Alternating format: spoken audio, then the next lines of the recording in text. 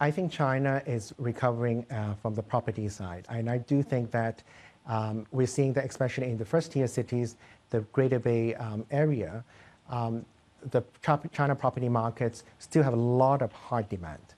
I think there will be less speculations, and if there's any relaxation in the policies for real estate, there will be a very strong surge in the price and also demand for the properties. And I think in the next 3 or 4 months. And what we need to do now as corporate is to really adopt this change.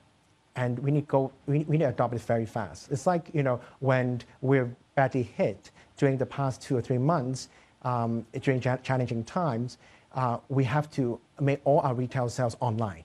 And then our sales channel has to convert into live streaming. We have to use our digital app, our digital WeChat public account in order to sell our e-commerce.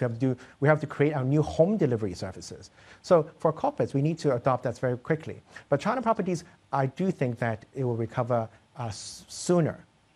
And in Hong Kong, I think that Hong Kong property sales, there's still a lot of hard demand for mass residential properties. I think the only product that will be badly hit will be offices.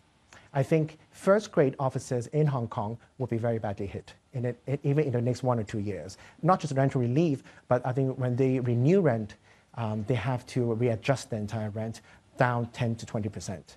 But I think from retail point of view, I think there'll be a lot of consolidation.